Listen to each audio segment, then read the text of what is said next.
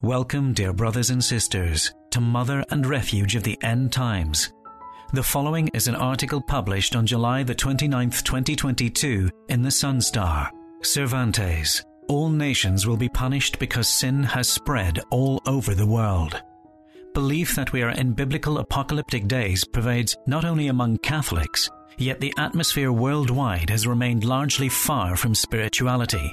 Amid the signs of the times, movie directors are again churning out movies, beauty contests have mushroomed anew, business concerns have expanded online, and so on and so forth, as if the world will go on as usual, regardless of pandemic or wars. Those who are taking the warnings from heaven seriously are few. This we know in the internet through the paltry number of views and followings of religious YouTube videos and other such outlets, as compared to the support by the millions for even erstwhile anonymous people gaining instant popularity over antics far from, and at times, contrary to religion.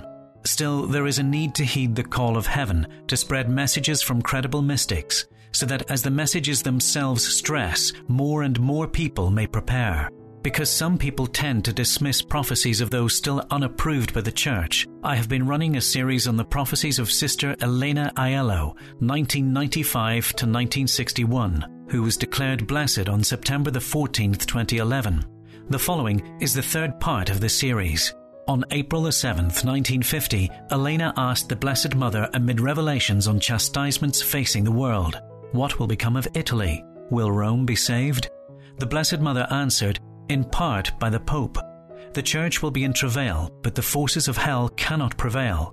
You must suffer for the Pope and Christ, and thus Christ will be safe on earth, and the Pope with his redemptive word will in part save the world."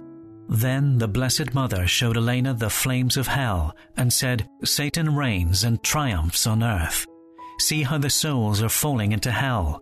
See how high the flames are, and the souls who fall into them like flakes of snow, looking like transparent embers. How many sparks, how many cries of hate and of despair, how much pain." The Blessed Mother went on as follows.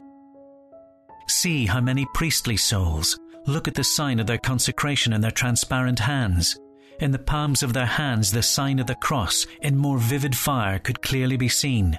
What torture, my daughter, in my maternal heart! Great is my sorrow to see that men do not change. The justice of the Father requires reparation, otherwise many will be lost. See how Russia will burn, and all this fire is not that which will fall from the hands of men, but will be hurled directly from the angels, at a time of the great chastisement or purification that will come upon the earth. Therefore I ask prayers, penance, and sacrifice, so I may act as mediatrix for my son in order to save souls." Elena received another message from the Blessed Mother on March the 23rd, 1961. The message, "My daughter, the scourge is near. Much is spoken of peace, but all the world will soon be at war, and the streets will be stained with blood. No gleam of light is seen in the world because men live in the darkness of error, and the enormous weight of sin angers the justice of God. All nations will be punished, because sin has spread all over the world. Tremendous will be the punishments, because man has arrived at an insupportable contest with his God and Father, and has exasperated his infinite goodness. My heart bleeds for Italy also, which will be safe only in part for the Pope. Oh, what grief to see the representative of Christ on earth hated, persecuted, outraged. He who is the spiritual father of the people, the defender of the faith and of truth, whose face, radiant with light, shines upon the world, is greatly hated. He who personifies Christ on earth, doing good for all, becomes thus outraged with impunity.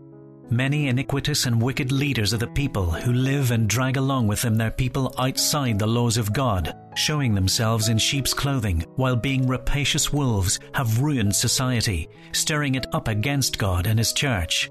How can the world be saved from the disaster that is about to crash down upon the misleading nations if man does not repent of his errors and failings? The only salvation is a complete repentance and return to God, and a true devotion to my Immaculate Heart, particularly in the daily recitation of my Rosary. Once there was chastisement by water, but if there is not a returning to God, there will come the chastisement by fire, which will cover the streets of the world with blood. My daughter, cry out loudly, and let it be known to all that if they do not return to God, Italy too will only in part be safe for the Pope. My heart of mother and mediatrix of men, close to the mercy of God, invites with many manifestations and many signs the people to penance and to pardon. But if they respond with a storm of hate, blasphemies and sacrilegious profanations, as if blinded by an infernal rage, I wish prayers and penance in order that I may again obtain mercy and salvation for many souls. Otherwise, they will be lost. On December the 8th, 1956, the Blessed Mother also said, "The world today is honoring me, but my motherly heart is bleeding because the enemy is at our doors. Men are offending God too much. If I were to show you the number of sins committed in a single day, you would die of horror and sorrow." The sins that distress God the most are those of the souls who should perfume the air with the fragrance of their virtues. Instead, they contaminate by their sinful lives those who come near them. The times are grievous. The whole world is in turmoil because it has become worse than at any time of the deluge. Everything is in suspense like a thread. When this thread breaks, the justice of God will fall like a thunderbolt and will complete its terrible course of purification. Italy, my daughter, will be humiliated, purified in blood, and must suffer much, because many are the sins of this beloved country, seat of the Vicar of Christ. You cannot imagine what will happen.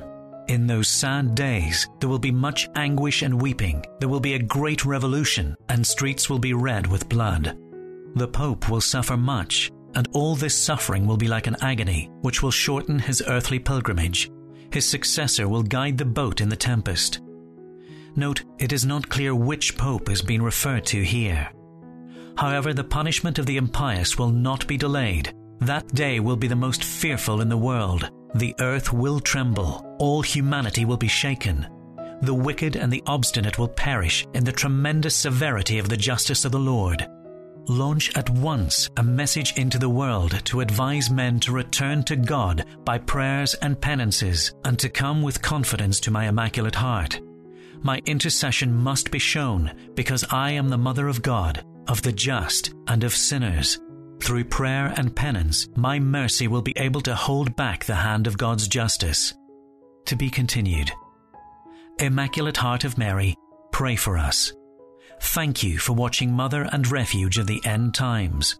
Please see our new prayer book, Pieta of the Apocalypse. Follow the link for the details.